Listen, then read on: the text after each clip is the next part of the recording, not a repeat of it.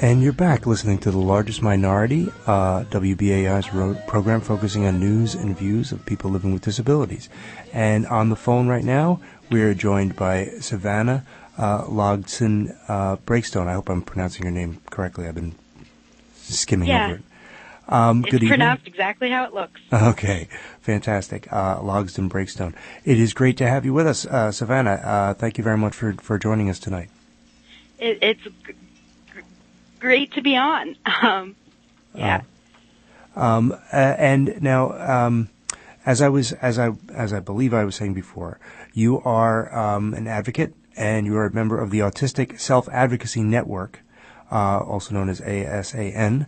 And you've been involved with a lot of different, especially more recent actions that have been going on with the autism community. We'll talk a little bit about the vigil and so on later on, which we've mentioned on previous shows. But tell us a little bit, just to start off, about the Autistic Self-Advocacy Network.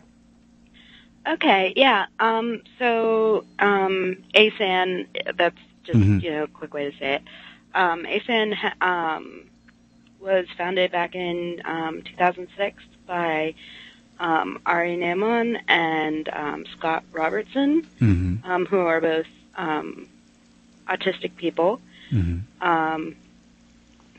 There was a realization that a lot of the messages and images about autism that were out there were not really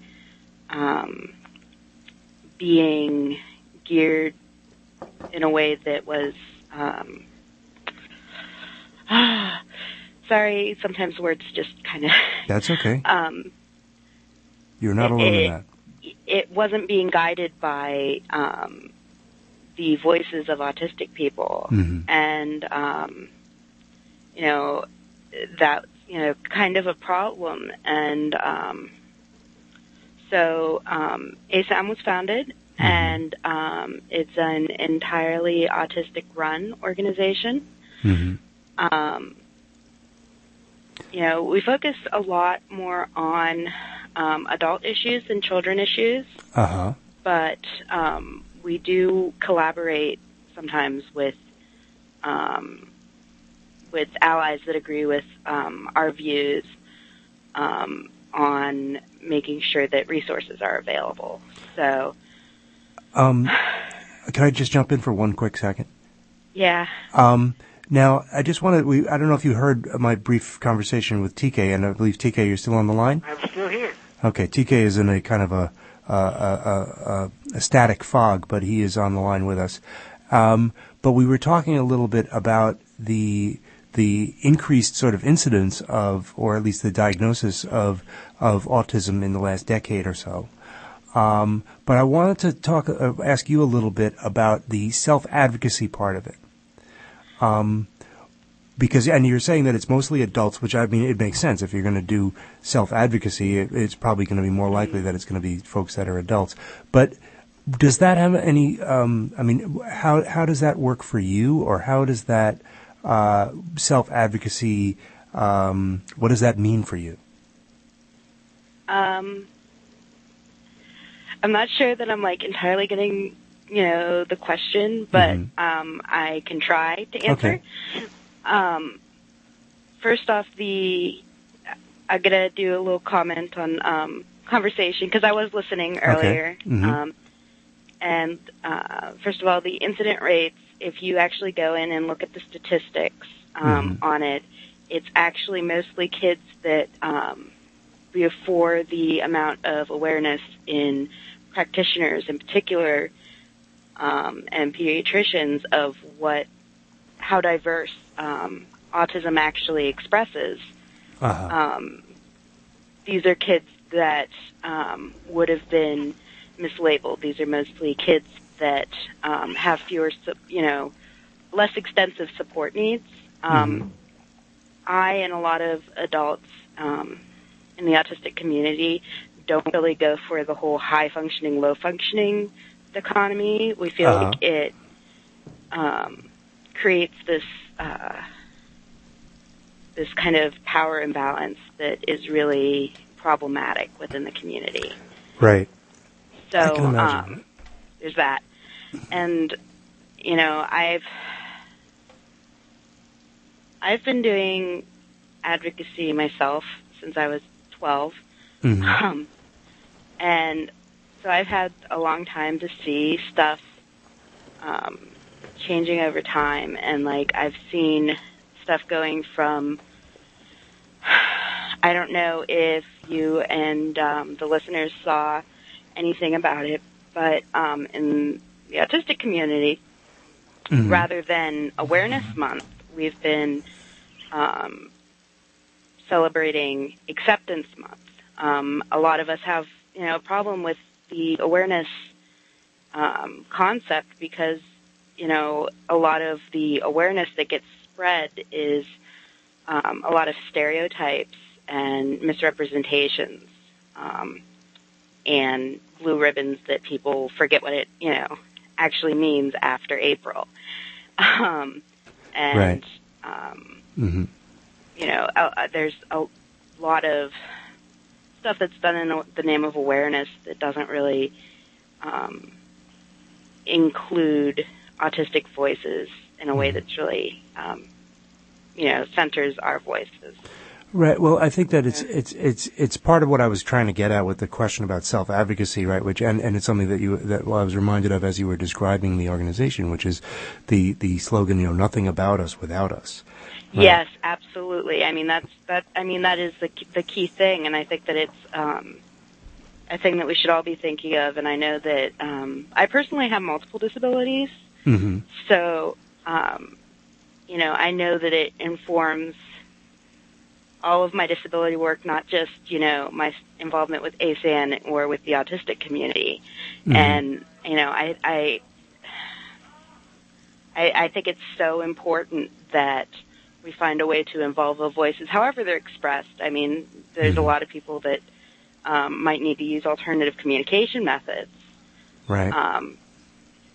Mm-hmm. But it's so important to include the voices of, you know, the people that it's the topic of, mm-hmm. and stuff like that. Well, I think that in the significance also for the Autistic Self-Advocacy Network is that certain people with a different, you know, certain different types of disabilities, and again, mm-hmm. part of it is it's significant that it's the adults that are doing this.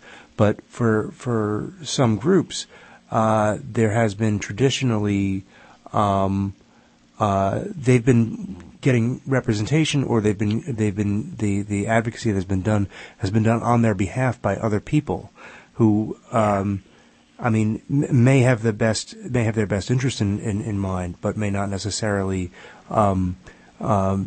be the best representatives for them. Definitely, and I think that that's, you know, one of the big difficulties that there is. Mm-hmm. I mean, one of the things that, you know, I personally get excited about is the idea of, you know, the fact that we're gaining allies who get it and get that our voices and our, you know, the fact that we're, you know, human beings as well. And now they're raising young people that are going to be able to have that concept, and they're applying that to their parenting so that, you know, the next generation will have a chance to not have as much shame, I mm-hmm. think, about, you know, being disabled, being autistic, right. As I did or as many of my friends did. Mm-hmm. So I think that that's also an important thing. You know, I don't want to, like, say that we only do adult stuff, but mm-hmm. I think you really, like, from listening to what you said, I see many parallels between the work that I've done regarding the neuromuscular community and people, you know, fighting against the whole Jerry Lewis NDA organization. Yeah. Mm-hmm. And, like, yeah. you know, I can't tell you how many times it frustrated me when I hear people say, oh, if we could just raise enough money for a cure, you know, basically parents are saying, my kid is broken. Yes. And, you know, I think that's a terrible message to give your kid. You know, you're broken, we have to fix you. And, right. You know, I love you so much, I want you to be somebody else. That's right, exactly. Yeah. I actually have, like, 2 comments. Mm-hmm. Yes. one of them is that, we've actually taken a lot of inspiration from, I believe that it's Jerry's Orphans. Yep. Yeah, we've had Mike Irvin on a bunch of times, yeah. Yeah. And so we take a lot of inspiration from them and from the deaf community and how they've defined, culture rather than, Yeah, right, So, rather than it being a lack, right. yeah. And the other thing is that, like, we talk about these images of us being broken or being separate because we're, people with disabilities, and like mostly invisible disability too. Yeah. So, like, there's this image that is often associated with autism awareness stuff. The puzzle piece. Are you guys familiar? Yeah, that's the big iconic image that I've seen, like, in schools and stuff like that, about the popular Autism Awareness Month or whatever it is. I very much like autism acceptance as opposed to awareness. I think that's a cool thing. But yeah, the puzzle piece thing. So go ahead. Yeah, and I mean, there's a lot of debate in the community. Some people are like, okay, whatever about it, but there's a lot of us that are really uncomfortable with how the puzzle piece is used. And the thing is that we run into so many people that have great intentions, but there's just so much.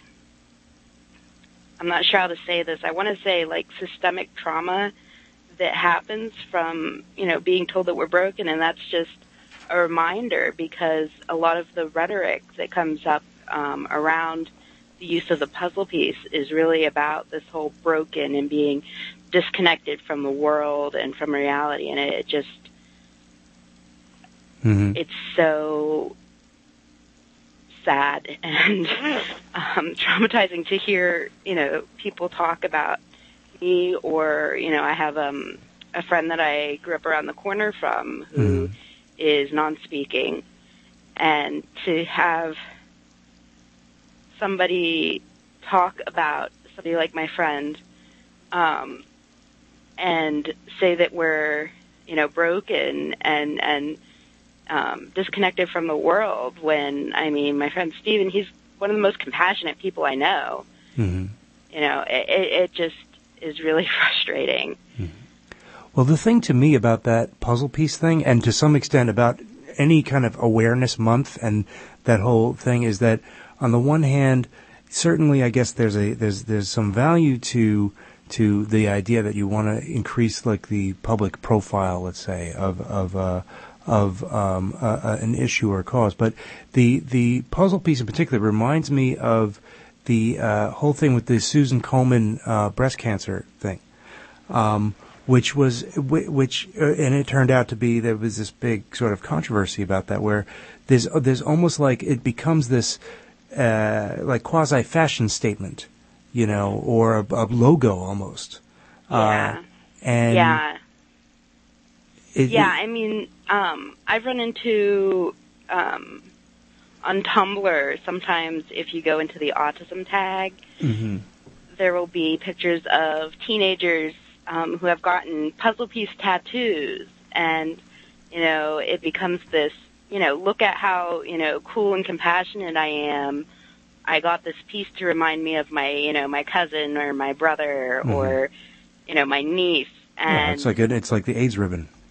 Yeah, and it's like, are you really paying attention to what your brother, cousin, niece, really feels, or are you just wearing it so that you could, show everybody how cool and compassionate you are? Some of my best friends, right? Like that old expression. Some of my best friends are disabled. Which another alternate title for the show, by the way. Some of my favorite TV characters are autistic, right? I mean, this is kind of like this public image thing that you were talking a little bit about.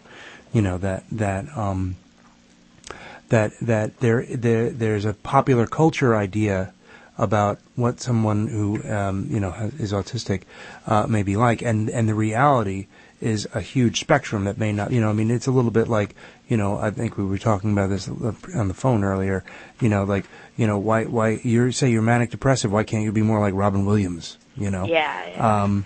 Or whatever. Well, there's a saying that, in the larger autism community, not just the autistic community, is that if you've met one autistic, you've met one autistic. Yeah. Well, that's definitely true. That's definitely true.